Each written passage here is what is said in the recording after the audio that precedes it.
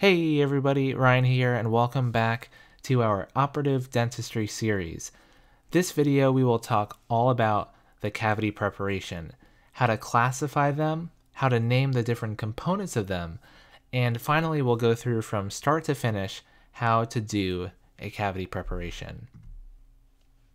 So Green Vardaman Black, better known as G.V. Black, is one of the founders of modern dentistry in the US, and he established a lot of the concepts that we'll discuss throughout this video, one of those being the classification system for cavity preparations, very commonly tested on board exams.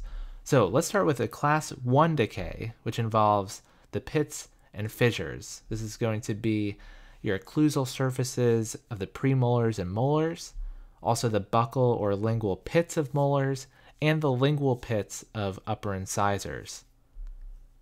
Now, if we're shifting to Class 2 decay, as soon as your occlusal surface of a premolar or molar involves at least one proximal surface, it becomes a Class 2 restoration. So this involves a mesio-occlusal or MO, a disto-occlusal or DO, or even an MOD, which involves both the mesial and distal proximal contact areas of those posterior teeth. Class 3 decay is diagnosed in the proximal surfaces of your incisors and canines. So Class 2 is proximal of posterior, Class 3 is proximal of anterior. But one other important distinction to make between this type and the next one is that Class 3 does not involve the incisal edge. So Class 4 decay is also the proximal surface of the anterior teeth, but this time it does involve the incisal angle. So a Class 4 lesion is basically a larger version of Class 3 that this time covers the incisal angle. Class 5 decay refers to caries in the cervical third of the facial or lingual surface of any tooth right along the gum line. So this is a common place to get caries for people with exposed root surfaces, xerostomia, or in adolescents or young adults with particularly poor oral hygiene. And finally, Class 6 decay is probably the rarest one up here, and it refers to decay on the incisal edge of anterior teeth alone, or a cusp tip or multiple cusp tips of a posterior tooth. So this type of unique decay is often caused first by some kind of abrasion or erosion, and then those defects expose underlying vulnerable dentin that is then cavitated. So let's get into specifics of the cavity preparation. So here we are staring at the mesial surface of this lower premolar, and the cemento enamel junction is down here, the crown of the tooth is up here. So this is a Class 2 cavity because it involves at least one proximal surface of a posterior tooth. And we'll start by defining what's called the cavo-surface margin.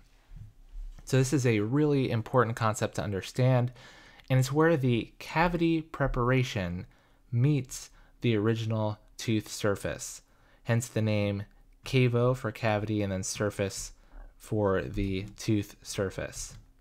So let me show you what that looks like in this image.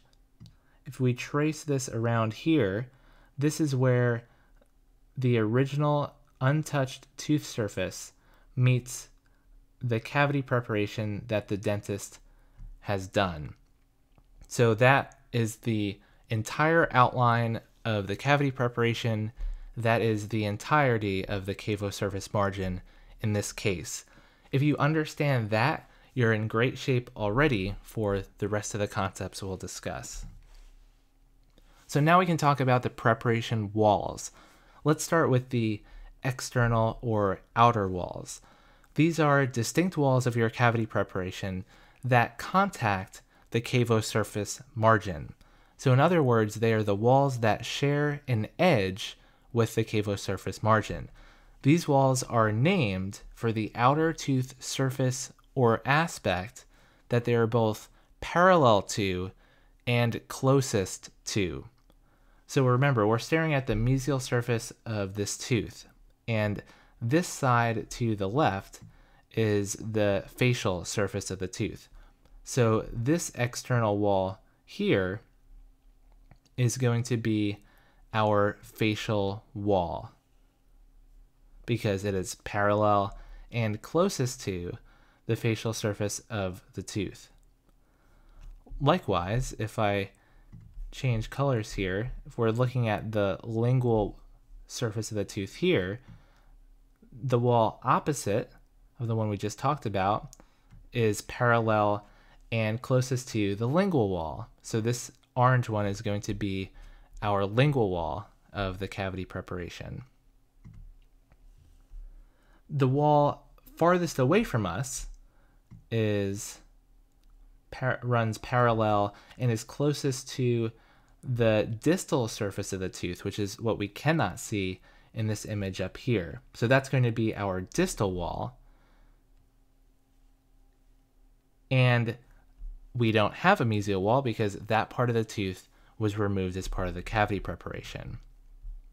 We do have another outer wall we have to talk about though, and this one down here is a little bit funky because we don't have a gingival surface of a tooth. But if you imagine this tooth crown being a six-sided cube, that the imaginary bottom surface of that cube would be called the quote-unquote gingival surface.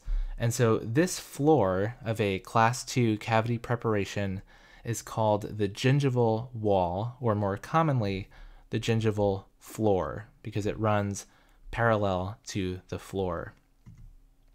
Now let's move to the internal walls, which are nice and easy because there are only ever one or two names that you need to know for these. So this one that we've been staring at the entire time, right here, is called the axial wall. And that's because it runs parallel to the long axis of the tooth. And finally, we have I'm running out of colors. Finally, we have the pulpal wall, or more commonly, the pulpal floor, because it lays flat along the base of the prep and runs just above the pulp chamber. In a class 1 restoration, you won't have this cut out proximal box area, and so the only internal wall you would have in a class 1 preparation is the pulpal floor. So hopefully all of that makes some sense. All right, so some more essential definitions here. The junction formed between two walls of a cavity preparation. If we're looking at this area here, the junction between, in this case, the pulpal floor and the axial wall, this area right here is called the line angle. So anywhere where two walls meet, it could be here two walls are meeting, along here two walls are meeting, you could pick any point. Those are all called line angles. Now if we have a junction of three walls coming together, that point where three walls join together, like here for example, this little point is called a point angle. So that's our line angle and our point angle. So really important terms to know. Specifically what they're called, it depends on the walls that are intersecting there. So this line angle I drew here is the intersection of the axial wall and the pulpal floor. So that's called the axiopulpal line angle. This one down here is called the axiolinguogingival point angle. So you just combine all of the involved walls. This is a quick diagram of a class 3 preparation. You can appreciate how all of the names of these walls sound familiar and they follow the same concepts that we just discussed. Next, we're going to talk about GV Black's preparation steps that are frequently tested on the board exam. And we'll start with the 4 steps of the initial tooth preparation. So the outline form defined by GV Black describes the external outline of the tooth surface to be included in the preparation along the cavo-surface margin. So this is where the cavo-surface margin really shines. This external perimeter is defined by the extent of the carious lesion. So you extend mesial, distal, facial, and lingual as needed in order to remove the caries. This idea of extension for prevention is where I don't have it listed here, but extension for prevention, if you ever have heard that or read that anywhere, that refers to the concept where you remove adjacent defective pits and fissures in addition to caries, where caries could recur at faulty margins if you were to leave those defective pits and fissures untouched. Importantly, though, in this step of the outline form, you must restrict the initial depth to just inside the DEJ, the dentin enamel junction. That's 0.2 to 0.5 millimeters inside the DEJ. That should be your initial depth, whether or not there are still caries that go deeper. So the outline form, you're working on the width and the length of the prep to remove all caries, mesial, distal, facial, and lingual, but not the depth at this point. So there may very likely be caries that go deeper into the tooth that we're not concerned with at this initial stage. Now, by that token, you should extend the gingival floor in Class 2 preps in order to get 0.5 millimeters of clearance. That means space that you can see between this and the adjacent tooth. So this area down here is what we would call gingival clearance between this tooth and the adjacent tooth. So it's a good rule of thumb to get at least 0.5 millimeter of clearance to help with your restoration process. You can also extend the facial and lingual proximal walls to get 0.5 millimeters of clearance that way. So that's talking specifically breaking these contacts between that part of the prep and the adjacent tooth. Gingival clearance was talking about this space down here specifically. So it's also a good idea to get that kind of clearance facially and lingually unless it would require unreasonable removal of sound tooth structure in order to break that contact. Because we don't want to just get rid of a bunch of healthy tooth structure if it's going way out of the way from where the caries is. But why do we usually want to break the proximal contacts in Class 2 preps, you might be asking? Well, it gives us adequate access for the preparation. We have less potential to nick the adjacent tooth. It allows for easier placement of the matrix band and easier condensation and carving of amalgam if that's the restorative material we're using. All right, so that's about everything that you could be tested on for the outline form. I talked about having healthy enamel. This is examples of unhealthy enamel. And during the outline form, all weakened and unsupported enamel should be removed. So friable enamel refers to demineralized enamel that needs to be removed because the bonding agent is not as effective when used on it. Unsupported enamel is undermined, which also needs to be removed because there's no underlying healthy dentin to support it. So essentially it's been the dentin that has been supporting this enamel has been compromised. So this enamel is going to be kind of hanging out with no underlying healthy support. So both of these types of enamel, they're different, but they both have to be removed for different reasons. All right, so our second step is getting primary resistance form. Resistance form is defined as the shape and placement of the preparation walls to enable both the remaining tooth structure and the eventual restoration to withstand masticatory forces and the associated fracture. So this involves a couple things. The floors, here we have our gingival floor and our pulpal floor of this Class 2 restoration. The floors should be horizontal in order to best withstand occlusal forces, so flat floors. If the extension of the preparation is more than half the distance from primary groove to cusp tip, consider capping the cusp. So we want to preserve cusps and marginal ridges whenever possible to maintain the tooth's strength and integrity. But if we ever need to extend the preparation because there are caries that are compromising that cusp, for example, and we go more than half this distance, we're encroaching onto that cusp, we have to consider capping this tooth with an onlay or even a crown in order to maintain its integrity. Also, we want rounded internal line angles. Here you can see these sharp angles as opposed to the more rounded edges in this one. And sharp line angles act as areas of stress concentration. And so rounded line angles are much more desirable. So here are your aspects of primary resistance form. And then we also, usually in tandem with that, we're thinking about primary retention form. So retention is defined as prevention of displacement of the restorative material.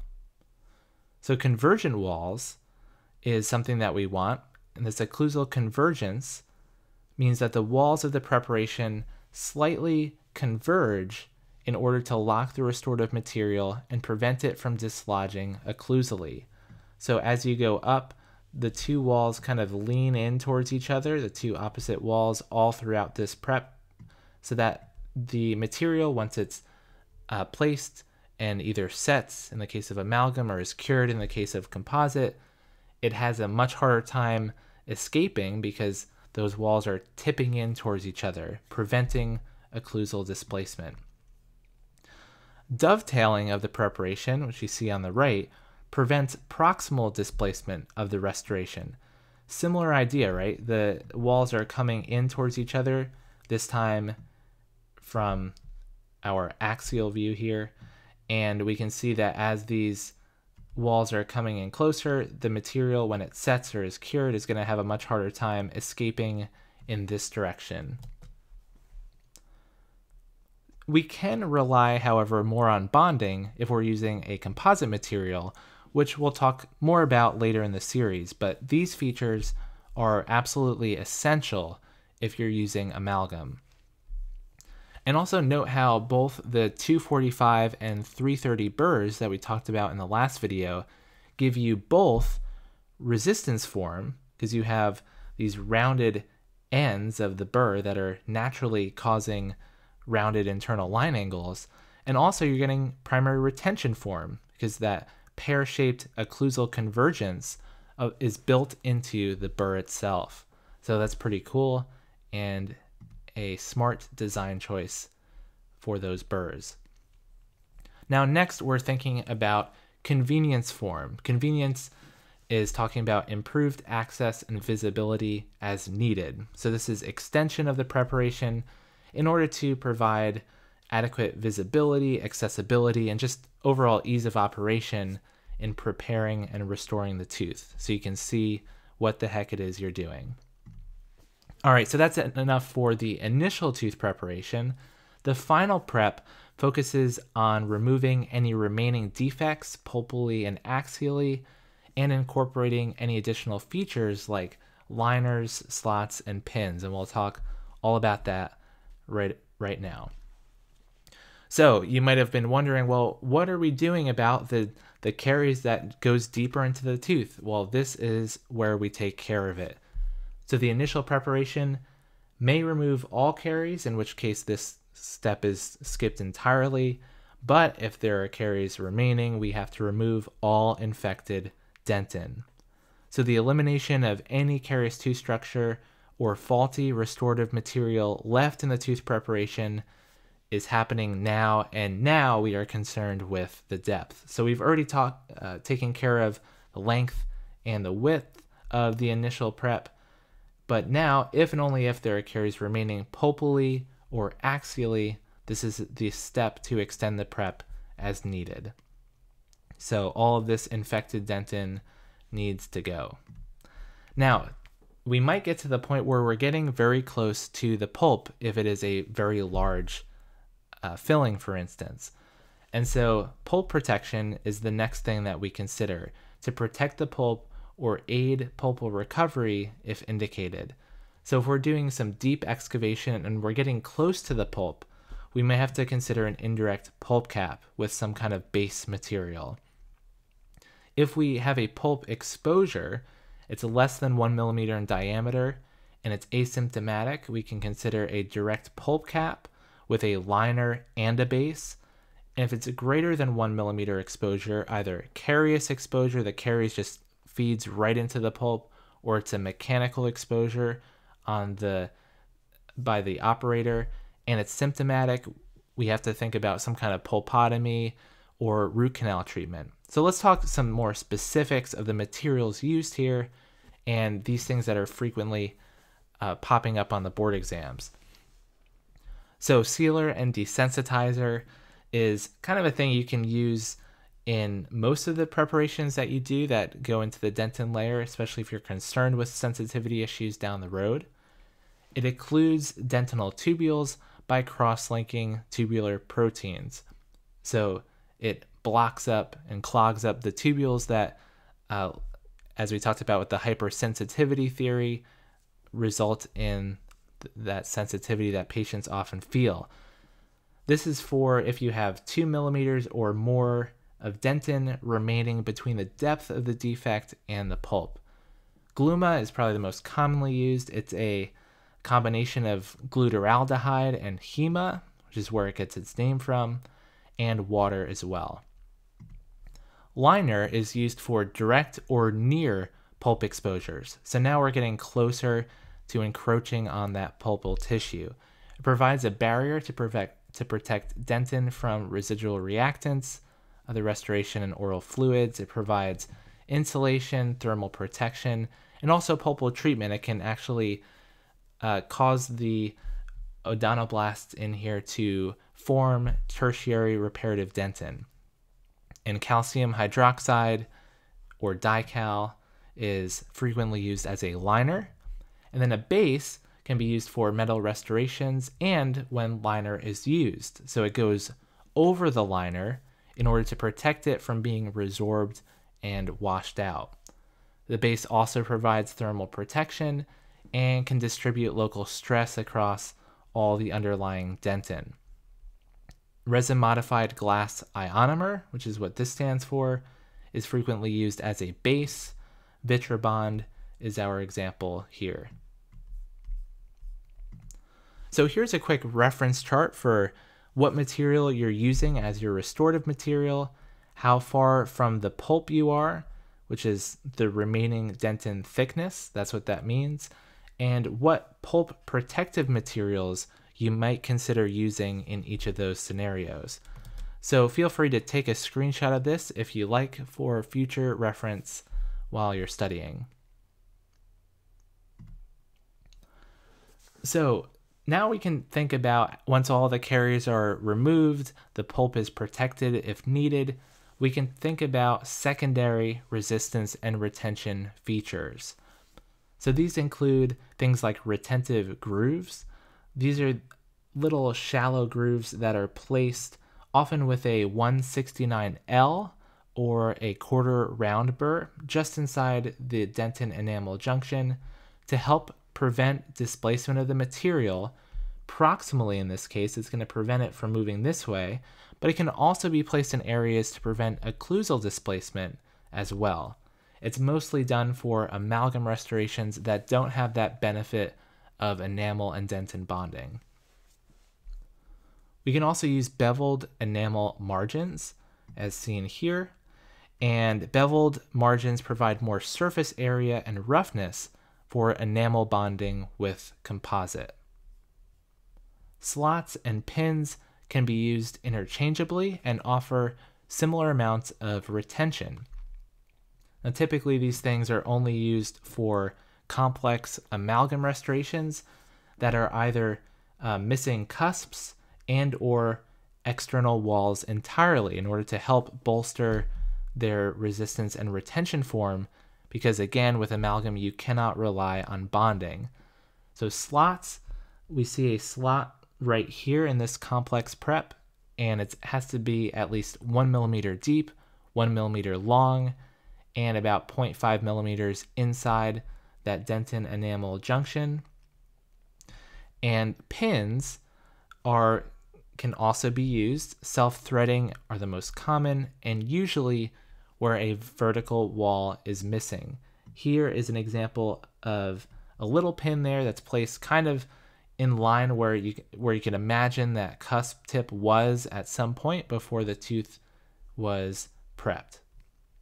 So those are some cool tips and tricks to use for adding additional retention and resistance form in addition to what you've already done in the initial prep stage to just bolster the longevity of that restoration.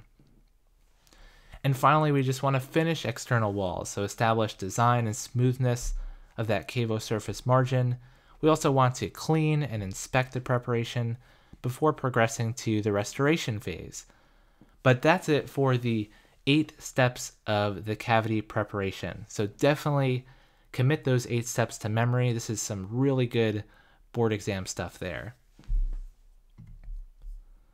So moisture control is something that's being done during the preparation and restoration process. I've already talked about stuff like this in other series, but you can use rubber dam, cotton rolls, dry angle suction, local anesthetic if it has epinephrine. It can also prevent some bleeding, and prevention of sulcular fluid, saliva, and blood from contaminating where you're working is the idea behind these moisture control measures. So we're going to finish this video with some specifics concerning preparation design for amalgam, composite, and gold. So we can use for an amalgam preparation any kind of burr that we prefer, but the board exam does like to say the carbide burr is preferred because you get these smoother walls. For amalgam, we don't really need or want roughened walls. Smooth walls are preferable. Retention we get from occlusal convergence mostly, which we talked about, and then you can also add those groove slots or pins for some secondary retention if you like. Resistance for the tooth, we want to maintain a 90-degree cavo surface margin. So what does that mean exactly? That means that this tooth surface and this part of the cavo surface margin form a 90-degree angle. So here and here should be 90-degree angles for the best resistance. The least likelihood of fracture of that tooth surface is to maintain that 90-degree cavo surface margin. That's really, really helpful. We also want to maintain cusps and marginal ridges. Those are the parts of the tooth that offer the most strength. We want to remove that unsupported or friable enamel that we talked about before. We want to maintain flat pulpal and gingival floors, rounded internal line angles, and pins can offer secondary resistance as well. So that's just a review of all the things we talked about. Now, in terms of the resistance of the amalgam material, we also want that to be 90 degrees. And that makes sense because if we have 90-degree angle here, we're naturally going to have a 90-degree angle between this part of the cavo surface margin and the amalgam that will restore that missing tooth structure. So 90 and 90, easy to remember for the board exam. And we didn't talk about this before, but we want at least 1.5 to 2 millimeters depth of the preparation for adequate restorative thickness of the amalgam, which coincidentally, you'll have this if you're at least 0.2 millimeters inside the DEJ, because the enamel is at least 2 millimeters thick. Now, if the amalgam material is too thin, it will likely fracture. So that's why you want to have at least this minimal depth of restorative material. For the composite preparation, the board exam likes to prefer us to use coarse diamonds in order to have rough walls. So remember I said before we want smooth walls for amalgam. For composite, the rough walls offer more surface area, which gives us better retention when we're bonding. So that's why coarse diamonds can be preferred. The nice thing here is that really all of those philosophies stay true for composite. except there's not really a need for those retentive features, those secondary features we talked about, grooves, slots, pins, things like that. Occlusal convergence isn't as needed. It's still a good practice to keep, but it's not as relied upon. And we don't need as much of a uniform depth. So the basic idea here is there's a little bit more freedom, and we can perform what's called a conservative prep design and save more tooth structure as opposed to a strictly conventional prep design that focuses very strictly on retention and resistance features. And lastly, the gold onlay preparation. I'm not going to go into too much depth here because this gets really convoluted, but the most important things to know for the board exam are what these terms mean. So again, the gold onlay preparation can get very, very complex, but if you can just think of these couple quick, these nice, what do you call them? Buzzwords, we'll call them, for the board exam, because sometimes these words show up and it's just kind of nice to know what they might mean. So a collar is talking about this beveled shoulder around a capped cusp in order to offer resistance form, this bracing effect. And a skirt is an even less aggressive kind of mini preparation around a capped cusp with like a feather edge margin. And both of these things provide secondary resistance and retention form for your gold onlay preparation.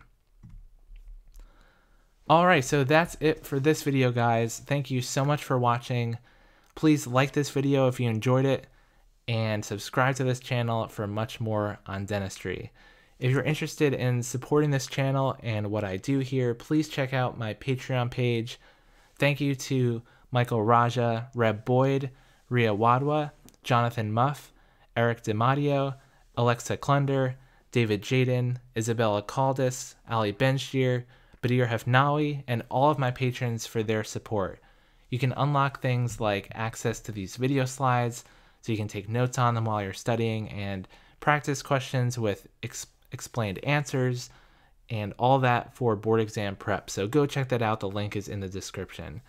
Thanks again for watching, everyone, and I'll see you in the next video.